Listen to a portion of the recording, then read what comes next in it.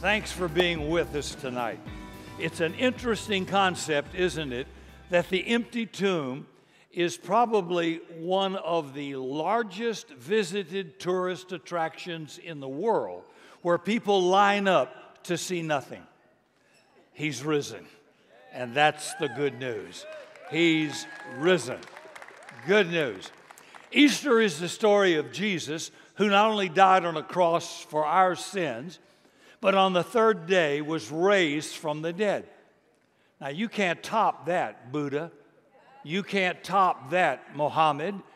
Nobody else has a living Savior that died and rose again. So it's a story that ought to be celebrated and tells us you can't keep a good man down. I read this recently, and I thought I'd pass it on to you tonight. It was written by the mother of small children, and we got a lot of moms in here. She said, "My kids are like camels. They can play all day in the blazing sun and never think about water. But at bedtime, as soon as their heads hit the pillow, suddenly discover an unquenchable thirst." She said, "One evening, my 3-year-old son and I had been through our regular night routine, a story, prayer, hugs. Then, as my hand slid down the light switch, I heard, 'I want a gink.' He couldn't say drink, which I thought was kind of cute, gink. But I was firm. 'You just had a drink when you brushed your teeth. Now go to sleep.' At last the kids were in bed," she said. "Peace, silence. I sat in the best chair and started to go through the mail. 'I want a gink,' from the darkness was shouted. Gink had lost some of its cuteness by now. 'No water,' I said. 'Go to sleep.' Quietness reigned for about 60 seconds. 'Mommy, I want a gink.' 'Be quiet.' 'I want a gink.' She said, 'Now I know how Moses felt in the wilderness with 1,000,000 Jews crying, 'We want a gink.' Gink was no longer cute. I yelled down the hallway into the darkness, 'If I have to tell you one more time, and if I hear one sound from you about a gink, I'm going to come down and spank you. I'm not kidding. Now go to bed, be quiet, and go to sleep.' Well," she said, "it was quiet as a tomb, not a sound. You could hear a pin drop. It was so silent, I couldn't concentrate on the mail. Then the still, small voice of a child who smelled victory cried, 'Mommy, when you come in here to spank me, could you bring me a gink of water?'" You can't keep a good man down. At 22, he failed in business. At the age of 23, he ran for legislator and was defeated.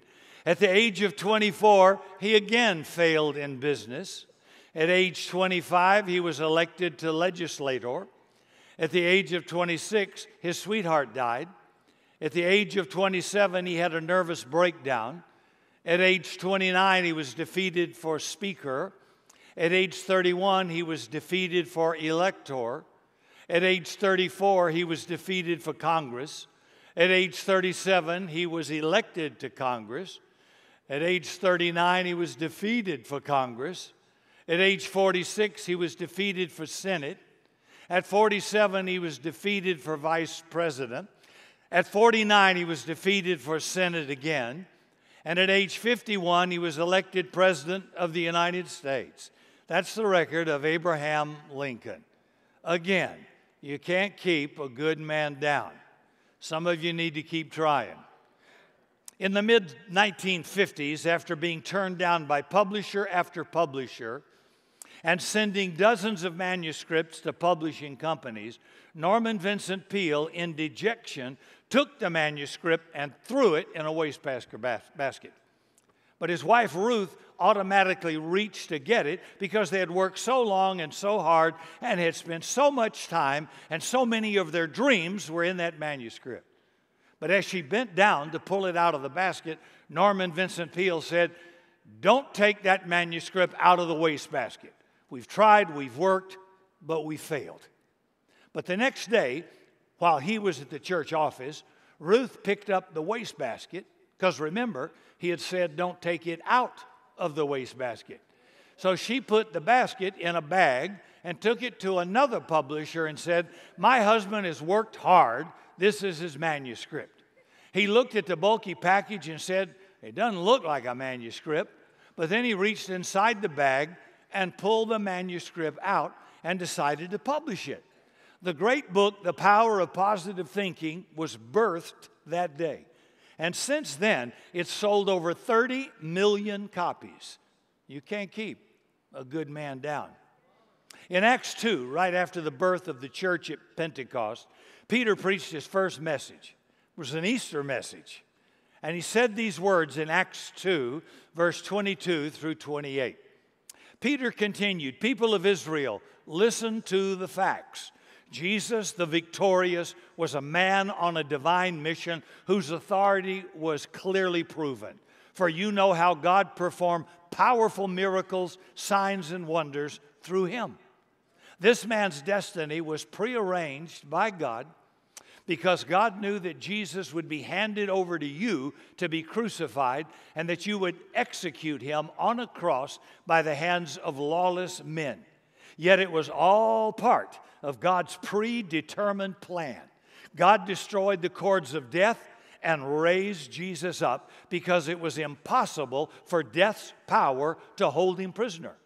This is the very thing David prophesied about him. I continually see the Lord in front of me. He's at my right hand. I am never shaken. No wonder my heart is glad and my glory celebrates. My mouth is filled with his praises, and I have hope that in my body, it's going to live, because you will not let my soul stay among the dead, nor will you allow your sacred one to experience decay. For you have revealed to me the pathway of life, and seeing your face fills me with euphoria." Now, many were converted as a result of that message, over 3,000 men. They didn't count women. And Peter was saying, you can't keep a good man down. There are two things I want us all to note in this simple Good Friday message. Number one, doubt and doubters couldn't hold Jesus down. In John 1, verse 11, he came to his own, and those who were his own did not receive him. Let me pause there.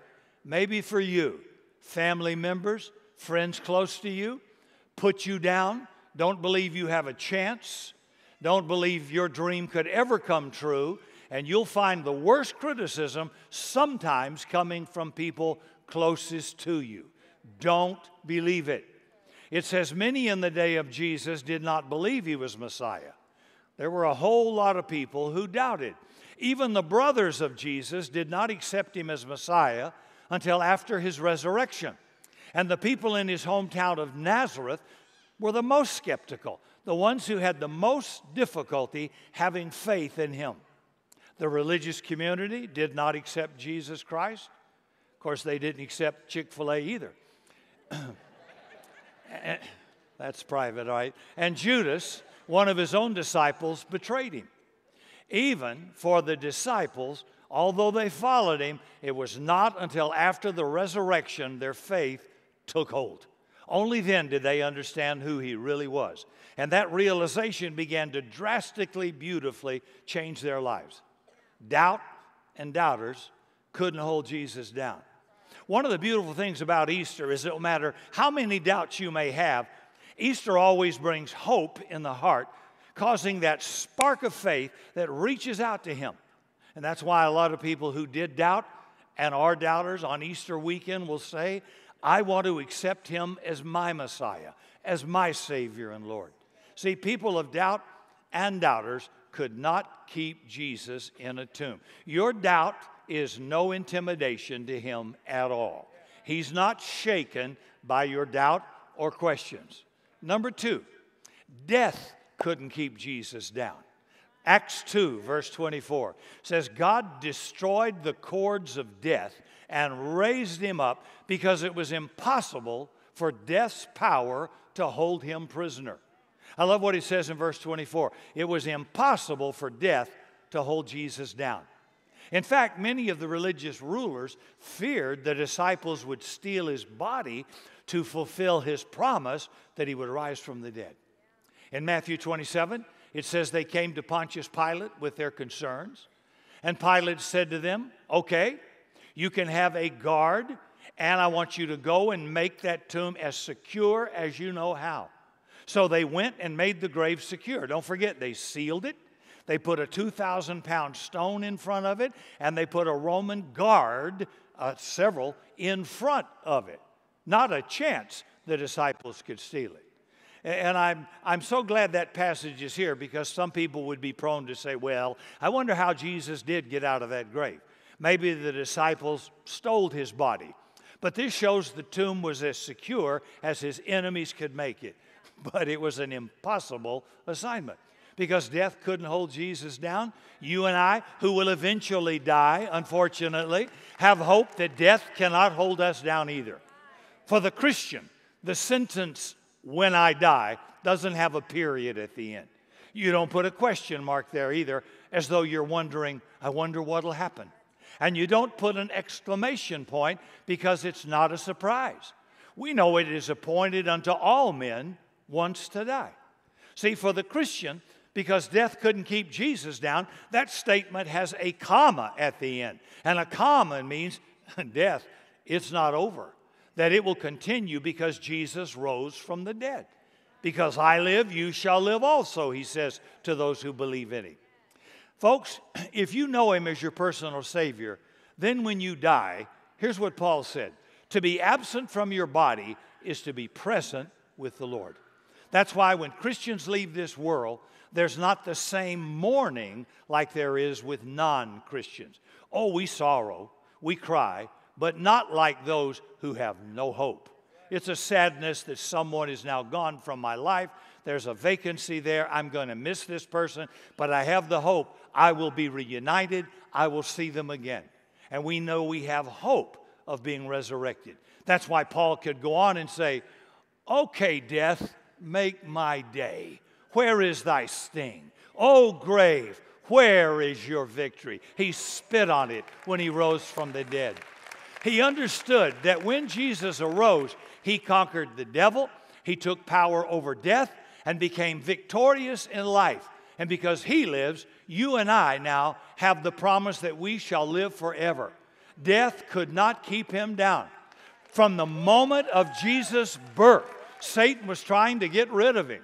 You know the story of Herod's attempt to kill all the male babies after the wise men visited.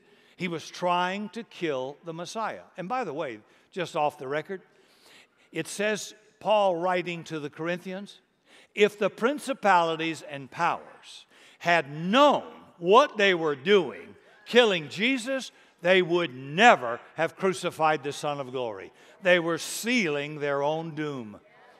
You know the time of Jesus' baptism. He goes into the wilderness. He's tempted. The devil came trying to get him to take shortcuts so that he would not die on the cross. Every step of the way, the devil did his best to bring Jesus down. In fact, I believe that when Jesus died on Calvary, the demons rejoiced, not knowing what was happening, and the devil's legions cheered because Messiah finally had been killed and taken out of their way. Ah, sadly, then the third day came, and it came to pass, as David had said, you will not leave my soul in Hades. Jesus emerged from the pit after unlocking the chains of death and eternal darkness, and at that moment, he gave all of us who hope in him the hope of eternal life. Now, before the resurrection, you couldn't get the disciples up, but after the resurrection, you couldn't shut them up because they finally understood. They got it. Before the resurrection, they were afraid. After the resurrection, they were bold as lion. They had courage. Before the resurrection, they had a questioning mind. But after the resurrection, they had a confident mind. Before the resurrection, they were seeking direction. After the resurrection, they were giving everyone direction. That's because when Jesus rose from the dead, the disciples realized for the first time, hey, nothing is impossible. If Jesus can rise from the dead, then every problem I have kind of pales in lieu of that problem. Nothing to fear. And Jesus knew that man's greatest fear was death. So he took that fear away when he says, now boys, touch me, talk to me, listen to me, feel me. It's me. You've been with me 3.5 years. It's me. Check the prints of the nail in my hands. Thomas wanted to put his hand in his side. That's why we call him Doubting Thomas. He had to touch it to believe, and then he believed. But he made sure everybody knew it was him. And then he hung around for over 40 days, teaching to over 500 at a time, so there would be clear evidence to document his resurrection from eyewitnesses still alive. So Easter gives us a new attitude about life. You know, Easter says to you and me, no matter what problem you have right now, God is able to fix that problem and meet that need. Easter gives hope. And I want you to think for a moment, just this evening, what's the biggest problem you've got in your life right now? Maybe a family problem. Maybe a physical problem.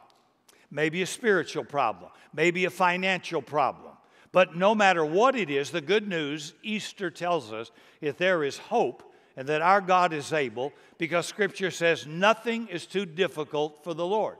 Easter also changes our attitude about death itself. When we understand what Easter means, we begin to look at death from an entirely different perspective. I love to read stuff from kids. They're so brutally honest. And I picked this up and brought it tonight. Here's some kids' statements about death. This is Gilda. She's age 8. She said, when you die, they put you in a box and bury you in the ground because you don't look too good. Stephanie, age 9, said, doctors help you so you won't die till you pay their bills. Marcia, age 9, says, when you die, you don't have to do homework in heaven unless your teacher goes there too. Raymond, age 10, said, a good doctor can help you so you won't die, and a bad doctor sends you to heaven. Yeah. One of my favorite parts about the Easter story is Mary coming to anoint the body of Jesus. She saw the stone had been rolled away. There was nobody there to guard it. She's crushed because she thought, somebody's come and stolen my Savior's body. Then Jesus approached her, and seeing her grief and her loss, he asked why she was crying. She said, they've taken my master away. And I love this part. She thought this voice talking to her, because she wasn't looking, was maybe the gardener. She hadn't looked at him. But then Jesus called her by name, and he said, Mary. And immediately she knew who he was. See, Easter is that time when God comes into your life and mine, and he speaks our name, and it changes our life. You know, Easter literally calls our name, and God declares he can change your life, he can change your marriage, he can meet your need. Every miracle in the Bible started with a problem.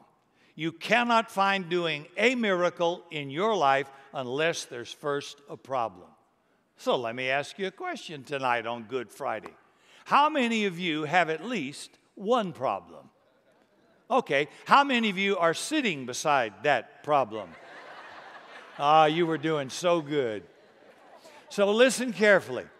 If I were able to sit beside you tonight and share with you about someone named Jesus who could forgive you of every sin, give you hope of heaven, give you eternal life, and make a difference in your life now, so many would say, I want to know him in a personal way.